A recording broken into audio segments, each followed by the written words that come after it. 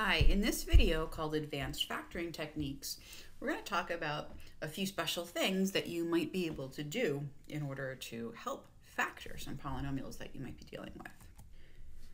So, one thing that we might be able to do is some substitution, and I'm calling it U substitution because that's something that you're going to be doing in calculus.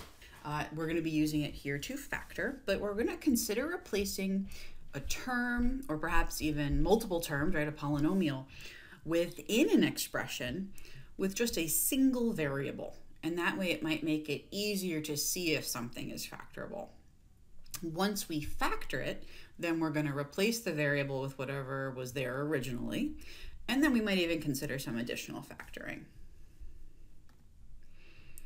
So I broke this down into some special cases where this happens to come up a lot. So the first one is a quadratic-like trinomial expression. So we're very good at this point in Algebra 2. We're very good with factoring quadratics, right? So even though this is not a quadratic, right, this is a 6th degree polynomial, it behaves a lot like a quadratic trinomial. And here's why. Notice that the degree of this one is 3, right? So I'm just going to say like that, that's n for right now. It turns out that the degree of this term is double that, right? It's 2n. When we have this relationship happening with the degrees of these first two terms, and the final thing that has to happen is that this is a constant, right? This is degree 0. This is going to put the polynomial in the same situation as a quadratic, right? Because a quadratic here, this is normally a 2, and this is a 1, right? Where this is double the 1. So when that happens, we're able to do this U substitution. So what I'm going to do to start this one off is to rewrite the x to the 6th and the x cubed as a quadratic term and a linear term. Now that's kind of weird what I just said, but notice that I have to have a squared on this. So I'm using our exponent properties to go backwards, right? So to turn an x to the 6th into something squared, that something would have to have been an x cubed. And here, right, this is an x cubed, basically raised to the first power. This is an invisible 1 here. And now I'm going to use that to rewrite it as a quadratic. And I'm going to use this u to represent the x cubed. So I'm going to replace those x cubes with u's now. So now the expression we're dealing with is 2u squared plus 13u minus 7, right? And now that's going to feel a lot better to work with, and we should be familiar with how to factor that one, right? This is going to factor into 2u and u, right? And to get to -7, we would need a 7 and a -1, and we just need to figure out the placement of those things. And it turns out we can do that. So we have these two factors.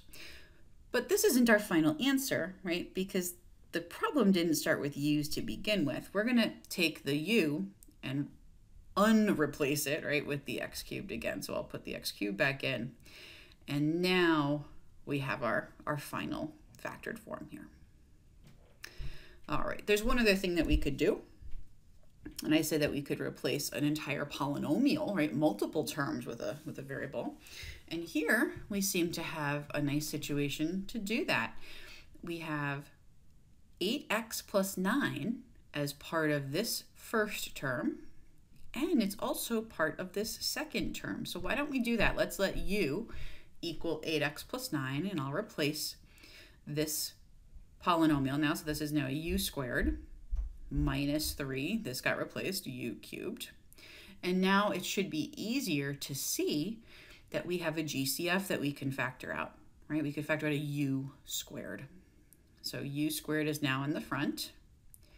That would leave behind a 1 from the first term, minus 3, and an additional u in that second term. Okay, so now that we've seen that GCF, and you very well may have seen that we could just factor out the 8x plus 9 to begin with. You don't actually have to do this u substitution. That's totally fine. And eventually you do build up to that. This is just a nice, helpful way of seeing it if you're not used to it at the beginning. But eventually you put this back in.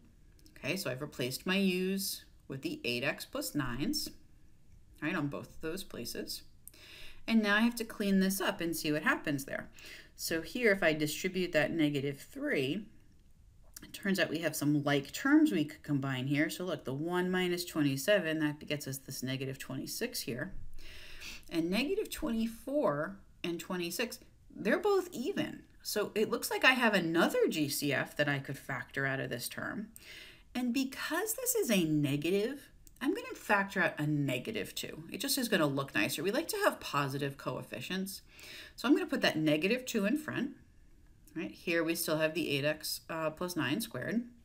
And then when I factored out this -2, both of these terms change to positives. And then I think that's it. That's all we can do there. So that would be our final factored form of that expression. Okay, there's one other strategy I want to talk about in this video, and that's when you might want to split a term into multiple terms. So here I'm just going to focus on splitting one term into two terms, but really you could do this as many terms as you want. So why would you want to do that, and when would you want to do that? We want to do that when something isn't factorable in the form that it's in. And when we do that, we tend to do it in times where it's really close to being something that's factorable, right? I put close in quotes here, meaning like it looks like it could be a perfect square trinomial, but that one middle term is off by something, or it's really close to being the sum of cubes, but it's off by something. So you want to kind of force it to be what you want it to be. So we're going to split the term that's messing things up into, in this case today, we're going to do two terms, right? But I said you could do as many as you want in order to create the polynomial that you know is factorable, but it's also going to create an additional term. And we want that additional term to also be something we can work with. So maybe you want that additional term to be a square or a cube. So that's how you're going to decide how to break it down. So this sounds weird until we really see one. So let's jump into that. Okay, so my reminder to you on this one is that sometimes we actually have the difference of squares in front of us, but it actually looks nothing like that, but it's going to turn into a difference of squares problem. It is quite surprising. So how would I know to do this? Well, take a look what we have here. We have one of these quadratic-like expressions, right, that we started off with in the beginning.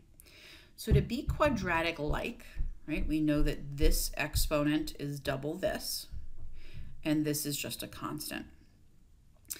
We want this to be factorable, but 16 is a square, and if this is going to factor into a square, right, remember for our lesson about completing the square, we'd want this here to be an 8, right? This would have to be the number that gets cut in half and then squared to get to here. So I wish that this was an 8, because then I could have my factors of x squared, 4 and 4, and then everything would work out. So what if we did this? What if we changed this 4x squared into an 8x squared?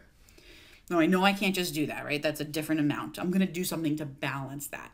And that's this idea of splitting a term. So if I take 4x squared and I replace it with an 8x squared, I'm going to have a minus 4x squared somewhere else here, right? Think about that. These two blue things, don't they combine to get this 4x squared? So now we've created this balance, right? This is still equal to the one above. So let's see what else that accomplished. Not only did this 8x squared allow us to create a perfect square trinomial right here, the term that we're subtracting also happens to be a square. So this right here, right, this first, the trinomial portion, that factors now. It's something squared minus something squared. And that's where the difference of squares comes from, right? You would not have seen that unless we have done this split here.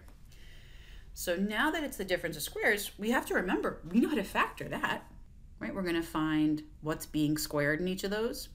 The two factors are conjugates of one another. So let's just rewrite this 4x squared as really the quantity of 2x being squared, right?